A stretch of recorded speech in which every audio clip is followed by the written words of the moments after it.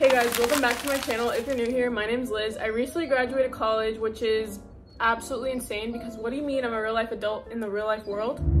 I kind of hate that for me, but I love that for you because that means I have some knowledge and wisdom that I can share with you on how you can make the most out of your college experience. More specifically, I'm going to be talking about the things that I used long-term in college. So I'm talking about the items that stayed consistent throughout my 4 years and things that I invested in that I actually used. By no means am I saying that you need any of these things to be successful. Everybody's different. I'm just sharing what worked for me. So this is more so a video that you can take inspiration and ideas from. Anything tech related, clothing related, accessories, stuff like that. I'm just going to give you the overall rundown. I won't really be talking about dorm or apartment essentials because I feel like that's something that changes throughout the years. But if you want me to make a separate video on that, I totally could. Just let me know. Anyways, let's get into the ultimate guide of college essentials and staples that you can invest in and use throughout your 4 years in college. Okay, the first category we're gonna be talking about is tech because this is one of my favorite things to talk about when it comes to college essentials, and you guys always ask what you should or shouldn't get. So here's a rundown of things that I personally used and also a few things that I used later on in my college career that I wish I had sooner. So take some notes. All right, right off the bat, the first thing on my list, if you are a student who has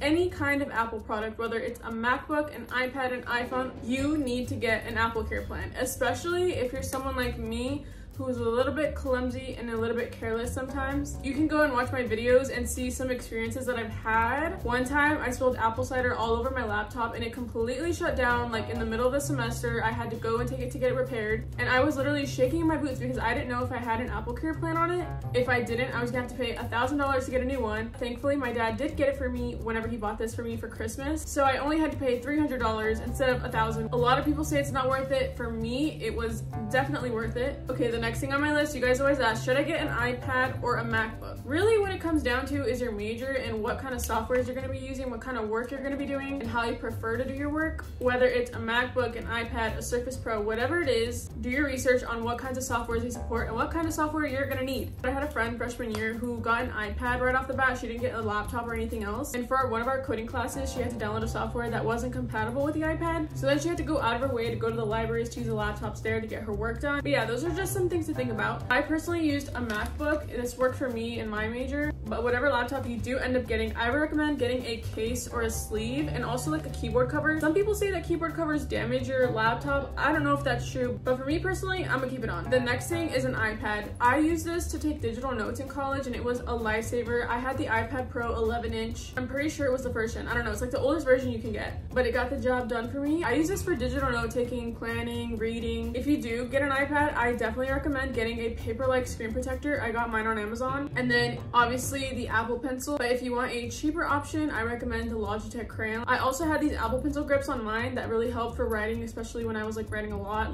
My hands would hurt sometimes and this would help a lot. Okay, this next thing on my list I am very passionate about because I wouldn't have been who I was if it weren't for this, but basically you need to get a good pair of headphones. My all-time favorites, top of the line, best of the best for me were the Apple AirPods Max or the Sony XM4s. These headphones are so amazing. Not only is the noise canceling good, so it's really good for if you have roommates or when you're studying and stuff like that, but they're also super comfortable. I can wear them with my piercings and I can wear them for a long time. I have a fat head and I hate when headphones hurt my head, so these ones are really good, worth the money. I really want to try out some more affordable options, so if you have any recommendations, leave them down below. If you don't want to splurge too much, then I recommend just getting AirPods. I had AirPods and I use them all the time as well. They're small and portable, you can take them anywhere. I will say though, I would constantly lose my AirPods, so if you're like me again, get an AirTag and don't lose your AirPods. Okay, I think that's pretty much it for tech, so we're gonna move on to accessories. We're gonna start off strong with what kind of backpack you should get. I personally use this North Face Jester backpack. It fit everything I need. It has padded sleeves, a laptop sleeve. It's literally perfect for me. Not to mention, she's really cute. They have such cute patterns and colors. And I didn't feel like using my backpack and I was just more on the go, just going to office hours or something a little bit more chill. Or if I just didn't have much to carry, I would get a tote bag. My favorite tote bags are the IKEA tote bag that converts into a little backpack. The Notion tote bag, it's from their merch. It's literally so cute and so good. The quality is really good. It's a Bagoo brand. I don't know if they sell it on their website. I'm pretty sure they do, but the Notion one is so good. The other tote bag I used was from Lonely Ghost Co. I have this tote bag that says I love you, say it back, and then in the back it has like different ways to say I love you. It was super cute. I wore this tote bag all the time. Next up is a water bottle. If I could go back and buy one water bottle, it would be this one. It's the Owala water bottle. Not only does it come in different colorways, but it also has a little handle, and then also there's a two-way straw. So it has a straw that you can sip on like when it's like standing up, and then there's also a chug section of the straw where you can like, you know, chug. I have the like bright yellow one from the Harry Potter collection, and then I have this other like pastel one that I got at Target. Love her. If you drink 3 of these a day, your life will change, trust me. Okay, next up is a pop wallet. Here's the thing, freshman year, they'll give you like a lanyard and you can put your keys and your ID and like everything that you need on there. Yes, everyone will know you're a freshman if you have a lanyard, and there's absolutely nothing wrong with that. Wear a lanyard if you want. It works for some people. I remember freshman year, I like had my lanyard. I was like on the bus, like a little scared freshman, and some upperclassman was like, oh, are you a freshman? Like I could kind of tell. And some people get like a whole wristlet with like their keys and their AirPods and like their entire life on a wristlet. But for me, if I lose that wristlet, like I'm screwed. And so what I recommend doing was I got a pop wallet. So basically it's a wallet that you put on the back of your phone. It has the pop socket. You can fit up to 3 cards, I'm pretty sure. So I would keep my student ID, my credit card, and my like driver's license. I would keep it on the back of my phone, and then my keys, I would always forget my keys before leaving. Am I just an irresponsible person? Like I really hope I'm not the only one. Hopefully someone can relate to this. My key, I would literally strap it to like one of my bracelets, and I would just like have it like on there, which is insane of me, but like it worked. Okay, I never forgot my key. Okay, the next accessory that I recommend keeping in your backpack or your tote bag is an umbrella. There is probably nothing more humbling than walking to class and it starts pouring and you show up completely soaked. Again, nothing wrong with that, but like I'm just trying to save you some grace, you know what I mean? I also have this reverse folding one, which is nice because if there's like strong winds and stuff, it'll just fold right in instead of having to like, you know, mess with it and all that stuff. Some people are like, you won't catch me ever using an umbrella, that's so embarrassing. Don't care. One time I forgot my umbrella and my tote bag got soaked and my laptop got water damage. Like, okay, the next thing is blue light glasses. Don't ask me if these actually help or not, but there's something about wearing them that give me some sort of like placebo effect where I just like get into working mode. The blue light glasses are on, we're working. Not to mention they're super cute. I have these ones from iBuyDirect, and like look at these frames, they're adorable. It's more of a personal preference, but if you're looking for a cute pair, these ones from iBuyDirect, I got like the most basic kind you can get because they're a little bit pricey, but I've had them forever. All right, for our next category, we're gonna be talking about websites and software that I use consistently throughout my 4 years. Also some subscriptions that I recommend. This website revolutionized the way that I study. Not even being dramatic. It's called LifeHack. So basically they have a bunch of workspaces that you can choose from. So it'll give you like a whole scenery backdrop, and it'll add like sound effects. You can add lo-fi music, playlist, to-do list. There's even a Pomodoro timer, which if you don't know what that is, it's a study technique where you work and take breaks for a certain amount of time. When I'm at the library, lifehack.io is on. I think they have a desktop app now, but I always just use it on my browser. The next app is Notion. I love Notion so much. I know that some of you are intimidated by it, but trust me, when you get the hang of it, it'll change your life. I did 10 times better in classes on the semesters where I did use Notion. Like, she really kept me organized. I have a template, I'll leave it down below as well. But basically, you can use it for note-taking, planning, so much. Again, if you want a more in-depth video, I can give you a little Notion tour and tell you how to set up your own. My favorite thing to do on this was to make like a master list of all of my assignments, and then I would put the due date and have it remind me, and like get the app on my phone, on my laptop. I'd have it everywhere, so I was just like always on it, you know what I mean? They also have an AI feature, which I really like to use on there. One time I was making a study guide, and then I would just highlight something and then ask AI to explain it or to simplify it. Love it. Next up is Grammarly, but hear me out, they have a new AI feature as well, so like you can use it when you're like writing emails. You can ask it to write the email for you. It's so good. Like, why did I not have this when I was a freshman? Like, not fair. Okay, the next thing is a subscription-based service, and it is Chegg. You've probably heard of it, especially for studying. Like when I couldn't go to office hours, like Chegg, I'm telling you, it pulls through and it's definitely worth it. Don't use it to cheat. Trust me when I tell you, one time we were taking an exam and some people were caught using Chegg, and they like literally hunted them down and then had people retake the test. Like, I don't know. So don't use it to cheat, but you can use it to help you study and get your homework done. Okay, next up is an Amazon Prime student membership. Most of the things I got from my dorm, like freshman year, sophomore year, were all from Amazon. Like, it's totally worth it, and there's other perks that come with it. Like, you can get LinkedIn Premium free for like a year, and you can get Grubhub Plus for like a year. Like, get the Amazon Prime student membership, it's so good. Okay, these next three are apps that I use on my iPad, specifically for note-taking and for digital planning. The first one is Microsoft OneNote. This is the best free version, in my opinion, for digital note-taking. You can sync it with your laptop. It's really good, gets the job done, nothing fancy, nothing extra, like it has everything you need to take digital notes. These next two I would use the most, that is Notability and GoodNotes. Notability and GoodNotes are probably the best of the best. GoodNotes is my personal favorite. It's more personalizable, like you can get cute little notebooks and like change the folder colors now with GoodNotes 6. I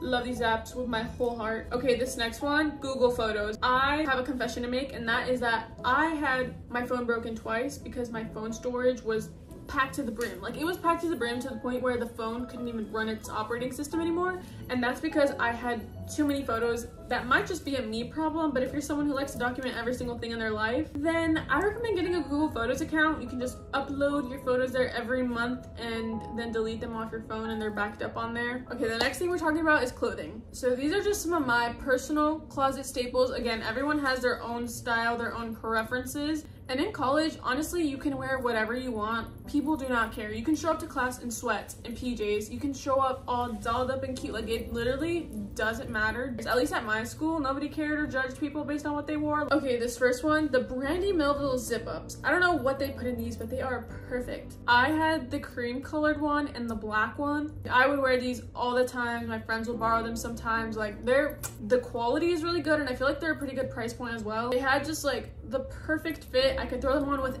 any outfit. Love them. Okay, next up is like a go-to jacket. For me, it was this Urban Outfitters denim one. I kid you not, I wore this when it was cold. I wore this when it was hot. I wore this like all the time, and it was just that jacket for me. It was perfectly oversized. It wasn't like too bulky. Like it was just perfect.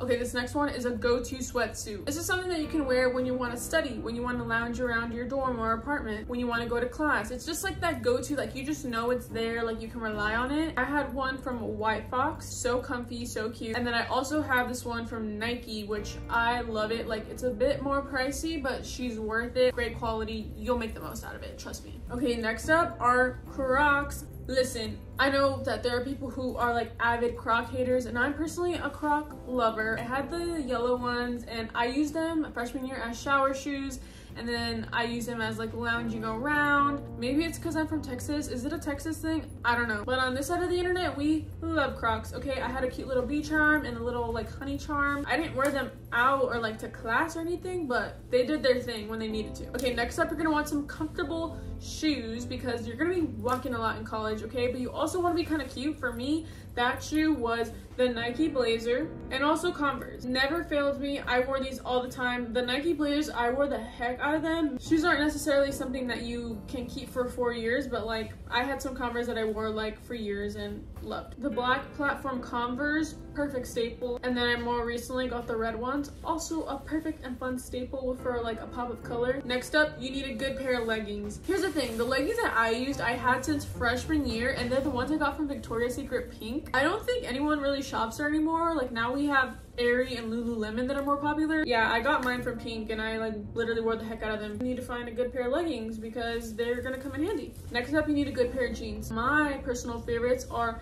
the Levi's baggy dad jeans. I think it's the Binde wash that the color is. And then also these like low-rise ones from White Fox. So good. I wore them all the time. All right, now for the final section of this ultimate guide, we're talking about stationery. I actually lied to you earlier. I said tech was my favorite thing to talk about for college essentials, but it's actually stationery. Like I am a huge stationery girly. I did use an iPad for digital notes, but every now and then it was nice to just get a little pen and paper action, you know what I mean? The first thing, this Lit Hit Lab pencil case. It doesn't fit too little, not too much. Fit in my backpack perfectly. Love her. I got her on Amazon. Next up, the Muji pens. My handwriting was that girl when I used Muji pens. I definitely recommend these. They have the thin ones and the thick ones. Like, get some Muji pens and you'll see how good your handwriting will look. Like, I swear, I don't know what magic is put in them, but these pens are amazing. Next up, the mild liner highlighters. I'm not gonna say that you need these, but you kind of need them because for me at least, they motivated me to study. They're good quality, they're dual-ended, they have pastel colors, like, so good. Okay, this next one is very specific, but the Monograph mechanical pencil. Again, it's like the Muji version for pencils. My handwriting just transforms when I use this, and like it's just such a nice experience. Okay, next up, planners. I've tried my fair share of planners. These are my favorites. Freshman year, I had the Happy Planner. They're so fun. They have so many different kinds. There's a student one that works amazing. They have like really fun sticker books you can get that are specifically for students, and I used the heck out of those freshman year. Later on, I did Notion and like Google Calendar, which are obviously good supplements to like actual planners. But I think my sophomore and junior year, I used like a digital planner.